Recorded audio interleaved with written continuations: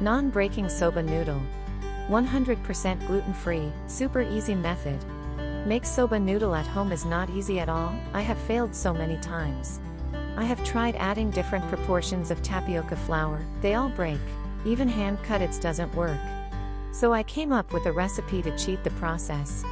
Let's start with grinding the buckwheat. You can also use the buckwheat flour, it's the same. After filtering, we can use it directly. Here the recipe is for 2 portions. Start with 70 grams of buckwheat flour with 30 grams of tapioca flour. If you like very chewy noodle, you can adjust the proportion to 6:4. And then here is the key, add 1 egg. If the dough is too dry, add 1 tablespoon of water and then knead the dough until smooth. Although the traditional method is without egg, but this makes the process so much easier and fast. As you can see here, the dough doesn't stick to the hand. And it's so easy to knead. Since the tapioca flour gives the chewiness, so no need to over-knead it. Until it's smooth, put some cornstarch before moving it to the pasta machine.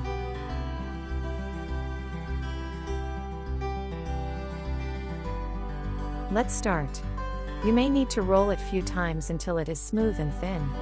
If you think that the dough still a bit sticky, put some cornstarch again. If you don't have a pasta machine, it is fine too. You can use the rolling pin and hand cut the noodle. It will just take you some time.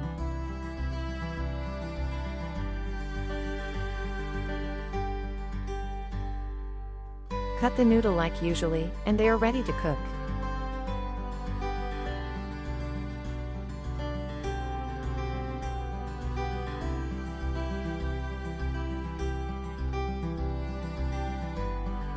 Cook in the boiling water around 3 minutes and rinse the noodle under water.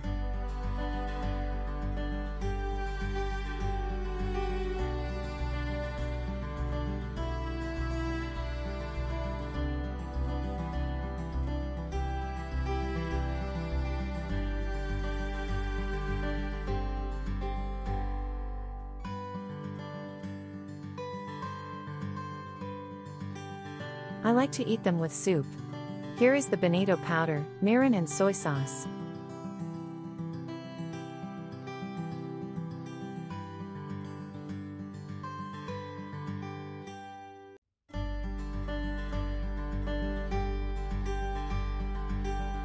And it's ready to eat.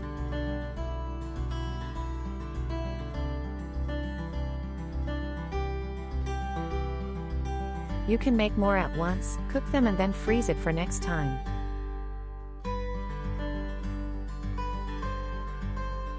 Thank you so much for watching. I hope you find the video useful. Please like and subscribe.